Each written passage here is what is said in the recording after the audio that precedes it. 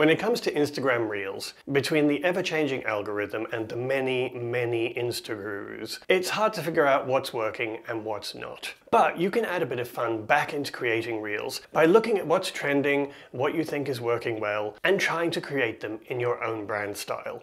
So today I'm going to show you how to create a trending Reel style in just a few minutes.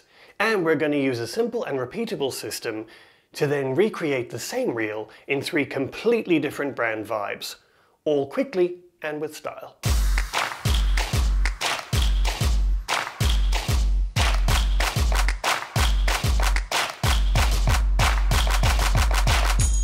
We've all seen the Instagram Reels that have a few strong statements over a video, and then they get you to read the caption for more information or to add more value. Now these work for a number of reasons. The first is that the video is basically in the background, so you don't have to worry too much about it being perfect, or it doesn't need to take a lot of production time. Secondly, you don't have to appear in the video. Now don't get me wrong, talking head videos are still one of the best performing Reels. But this way, you can actually use videos from Canva's stock library, put them in the background, and it can still feel good. Of course, it's great if you've got your own branded videos or B-roll that you've shot at home or at your office. But using just the videos in Canva's library works just as well. Number 3, you can get people's attention really quickly with just a couple of strong statements. So it means that you don't have to worry about putting too much on the slide, and you can add the real value in the caption. And number 4, these Reels get great engagement because people see the reel, watch it for a couple of seconds, and then hopefully there is enough value on there for them to read the caption and spend more time on that reel, which obviously is great for engagement. Oh, and just as an aside, if you find that when you're browsing and looking through Reels that they move so quickly that you can't read the text on each of the slides, trust me, it's not you, it's intentional. People do that because it means you either then re-watch the reel multiple times to catch what's on the screen, or you read what's on the screen and then go to the caption to see more details. Either way, you spend more time on that reel, which of course pleases the almighty algorithm gods.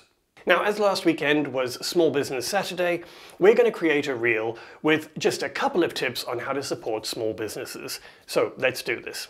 We're going to start with a blank Instagram Reel design in Canva.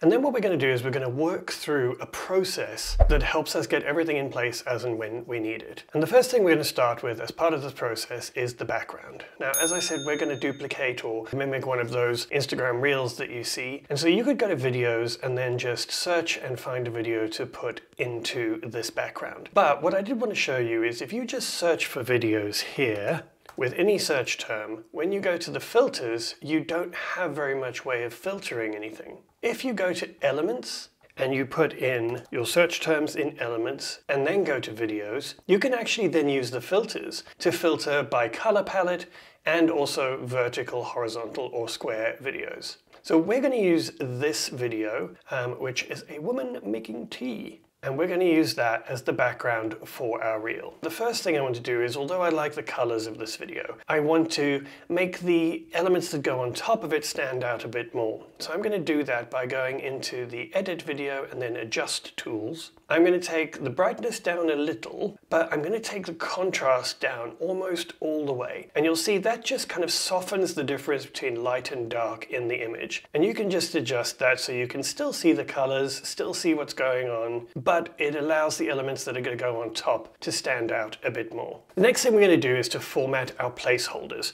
Now obviously this depends on how many different things you're going to have on your reel, but we're going to start by just putting in a heading. So I'm going to add a heading, and I'm just going to type in my Support Small Business heading. I'm going to resize that. And as I said, as part of the checklist, we're going to format this. So that means adjusting the sizes and spacings so that we make sure it works for us, and that's going to be our heading. The next thing we're going to do is to add a subheading, which is where we're going to put our content in. Now this is somewhere that we want to format this placeholder before we put in any other content. And the reason we do that is that if we can format this placeholder first, and we can make sure that the styling and even the animation is the way we want it, we can then just duplicate that and change the actual content within it.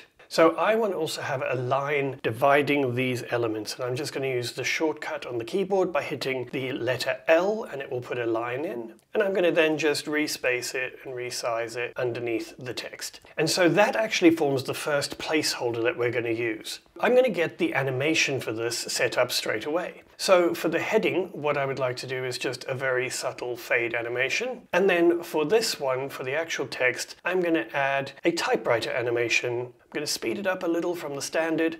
And then I want the line underneath to actually animate with just a wipe. But now you'll see that they all happen at the same time. If we drag or scrub this little playhead on the timeline, you'll see everything comes in at almost the same time. And we want that to change. So after the heading is in, I want a couple of seconds, and then I only want this line that starts with like and share to animate in. So if I click on it and then click on show timing, I can then click and drag in the timeline, the left-hand side of it, the handle, and you'll see that now if I click and drag and scrub this playhead, it only starts a little later. And then we want the line to actually underline it after it's finished with the typewriter effect. So when it gets to about there, I want the line to come in. So leaving the playhead there, I would then click on the line and then click and drag the left handle so that it only starts after that text comes in. So if I go back and hit play, you'll see the heading comes in, then the first line, and then the line. Now this just makes it so much easier because we can then just duplicate these, space them the way that we want them, and that then becomes the content for this reel. I'm going to remove that line at the bottom, and then I'm going to just check again on the timing. So once that first line, underline, has happened, we want the second text line to come in. So leaving the playhead in that space, I'm going to click on that and click on show timing, and then click and drag. So that's where it will come in. Likewise, the line underneath it should be after the text finishes, so we'll move the playhead to there, click on that, and drag the left handle so that it starts after the text is finished. And then we'll go to the last text box and we'll click and drag that so that it comes in only after the second underline. So now we've got the content in and we've got the placeholders formatted. Now what we're going to do is we are just going to change any fonts that we need to. We're going to change any colors that we want to for the text. For this one it's actually alright because I want these to stand out being white on this background. And now the next thing we need to do is check that there is a call to action. So what I'm going to do is I am just going to add a text box with a call to action, enlarge it so we can play with it a bit better, put our text in, and then we're going to go through the process again of just formatting that text. Now to make this stand out, because it's the call to action, it's what we want people to do, I'm going to use an effect on this text and I'm going to put a background onto it. The options here I'm going to change so that it's not rounded at the corners. It spreads out a little more around the actual text. And then I'm going to make the box white and change the text just to a grey. And then I can of course change the actual font within that so that it reads better depending on what we actually wanted to say. And then the last thing I want is I think I want a little animated element just to draw attention to the fact that the caption is below the reel if people want to read their caption. So I'm going to go back to my Elements tab. I'm going to type in down arrow, hit enter. And then I think I'm going to filter by animated elements and then see all. So I can choose something here to use as a down arrow. I'm going to use this really clean little arrow. I'm going to resize it because it doesn't need to be large. And I'm going to place it in place there. Now all I have to do, I've got the call to action in. I need to just check the animations and the speed and timing of those. If we scrub through, we can see those 3 points come in. And then after those 3 points, we want to have the button or the call to action coming in. So again, click on it, choose show timing, and I'm going to click and drag the left handle until it's where I want it. And then the animation I want for that one is just a simple fade in. I'd like the animated icon to only appear after that comes in. So again, I'm going to scrub until that button pops in, and then that's where the animation will start for the element underneath it. So if we now play this through, you'll see that I've used a very kind of generic background, added some text onto it, and then just added those elements and animations to bring it to life. And this is very simple, very clean, and it's very much in my kind of style. One of the great things, though, about using a process checklist like this is that you can just work through this checklist point by point every time you're going to create a reel like this.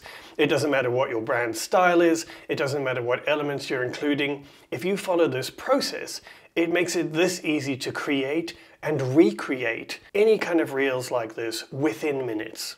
Before we create the other two designs of this reel, I am stupidly excited to announce that my new Canva course called CanvaOS is now open for enrollment. If you spend hours trying to find the perfect Canva template and then halfway through have to start again because it's not working, or if all of your designs and elements are scattered all over the Canva dashboard and you don't know where to find them, or if you just get frustrated that Canva isn't doing what it's supposed to do and you know you're not using it to its full potential, then this is the course for you. So here's the tea. Most people who use Canva are not professional designers. They're coaches, entrepreneurs, small business owners, content creators who just want to create stylish, on-brand materials consistently. And Canva is perfect for that. But while Canva provides us with all of these tools, what it doesn't teach you is a process or a workflow to use them reliably and consistently and get results every time you use Canva. Of course, the irony is that small business owners and entrepreneurs are the people who need an efficient system because they're often already playing multiple roles in their business and they're a little short of time, which I'm sure you can relate to. Well, CanvaOS will help you unleash the full potential of Canva so that you can create consistent on-brand materials and do it with calm and confidence. And here's the part that's really fun for me to share with you. From today until the 4th of December, which is just in a few days' time, CanvaOS is on sale at a 50% discount for pre-sale. After the 4th of December, the price goes back up to the standard price. So if you want to up-level your Canva skills and elevate your brand materials, now is the time to join me inside CanvaOS. Just hit the button up here in the corner or in the link in the description below the video and join us now while you can get that pre-sale discount of 50%. I genuinely have not seen another Canva course like this, and I think it's going to be fantastic, so hopefully I will see you in there. Now, let's get back to the reels. Okay, so we're going to create another style of this reel. I'm going to start by just adding a blank page here, because we're going to create it in the same document, and then we're going to follow exactly the same process.